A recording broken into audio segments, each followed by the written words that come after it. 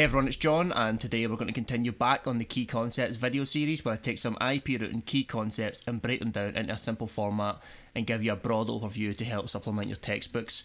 And in today's video, we're going to be looking at the OSPF states. So with that said, let's kick on, let's do it. Okay, so let's first list the states, and we'll do that by going to the trusty whiteboard there. Okay, so the first state we have is called down. Second state is called attempt. Now just be aware, this state here, you're not really going to see it because it's only there when you do manual configuration of OSPF, so you actually specify the neighbour and use unicast rather than using your multicast automatic discovery. So this one typically isn't there, and it only applies on non-broadcast multi-access networks such as Frame Relay. So just be aware of that one, we're not really going to see that very often. The next one you will see, this is called the init stage. Then we have two-way. Then we have what's called X-start. Then we have exchange. Then loading. And then after loading, we've got one final state, which is the completed state, and it's just called full.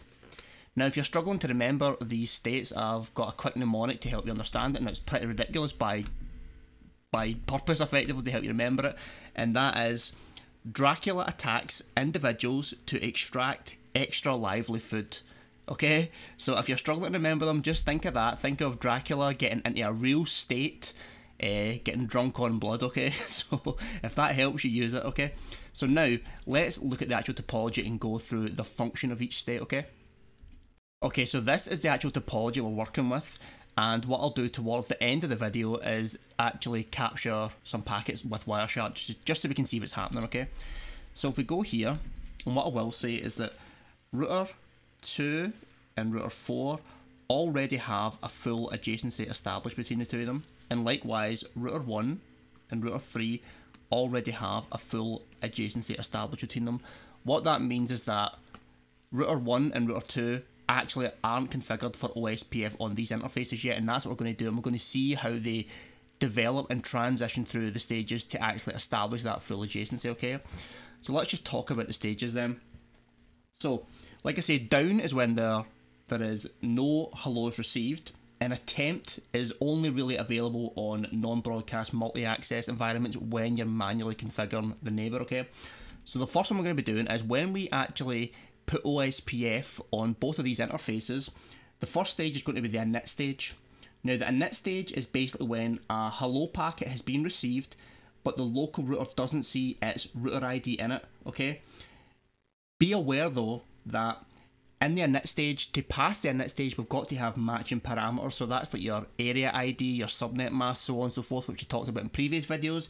And if they don't actually match, then we're going to be stuck in the init stages. So if you're stuck in the init stages, check those parameters, okay? Okay, now after the init stage, we transition to two-way. Two-way is when a local router sees its own router ID in the hello packets sent from its neighbour. Now be aware, remember when we talked about DRs and BDRs, the designated router and the backup designated router? In those environments, routers will only go past this two-way stages with them, so the DR others will only maintain a two-way state with each other. They will not transition past two-way, okay? So just keep that in mind, okay? Now, the next stage is X-start. This is just to negotiate a master-slave role between the two neighbours, okay? And the highest router ID will be determined the master. Now the role of the master is to decide when to move to the next phase, and it determines the MTU size, the speed of the transition, and the DBD sequence numbers. So X-start, we're just negotiating master-slave roles, and that's pretty much it. Now after the X-start exchange is completed and we've negotiated our master-slave roles and whatnot, we then transition to the exchange state.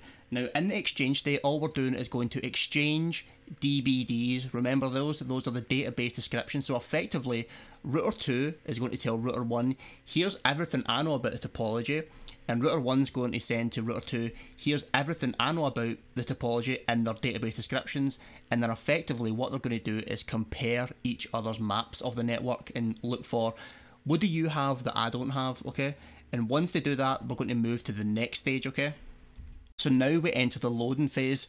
Now remember, with OSPF and link state protocols, what is the end goal? The end goal is for all routers within the area to have the same map of this area, okay? So router 1 sent a database description telling router 2 about the networks it knows about.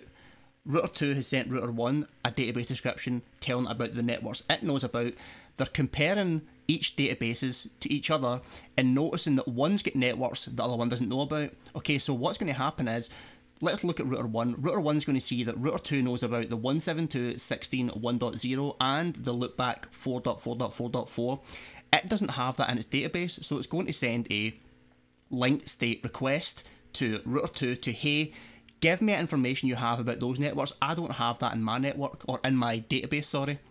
And likewise, router 2 is going to do the exact same thing. It's going to see that router 1 knows about the 10.0.0./24 network, as well as the 3.3.3.3 loopback on router 3, and it's going to send a link state request to get information about those networks.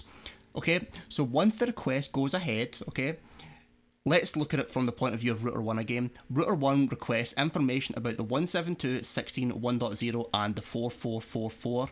Once it sends that request, router 2 is going to send an LSU, a link state update, to update router 1 about the networks it doesn't know about. Once router 1 gets that update, it's going to send an LSAC to acknowledge and let router 2 know that I have now got that update and I've now got that information that you sent me, okay? Okay, now let's go back to the topology just to see what happens then. So remember that routers 1 and 2 do not have a neighbour adjacency established, so what we'll do is we'll take a packet capture on gig 00 and we'll actually put up that adjacency. So let's just put that in place first. We'll not go into this in too much depth, just to get a rough idea of what's going on so you can visually see it, okay?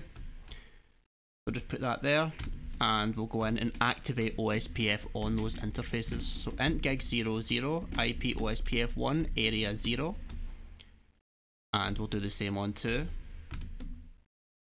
Int gig 00 IP OSPF 1 area 0.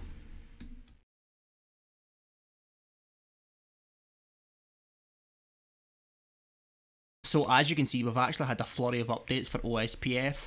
We've got some descriptions going across, some updates, acknowledgements, so on and so forth. You'll actually notice that they're not just updating each other, but you'll notice they're actually sending an update to the multicast address so that all their neighbours get this new update, just to let them know we've got this new information. Let's just take a peek at a packet. So link state request from 1 to 2. We've got a request for advertising router 2.2.2 network 172.16. So this is basically router 1 requesting router 2 information about the 172.16 1.1 link, which is this network here. And that's pretty much it. So like I say, there'll be an exchange of databases. They'll compare the databases, see which ones they don't have, and for the ones they don't have, they're going to send link state requests, and the opposing router will send a link state update about that information, and then we'll send a link state acknowledgement back to let them know we actually got that update. Okie doke, so that's the end of the introduction to OSPF states, and that's pretty much it. So thanks very much, and I'll see you guys soon.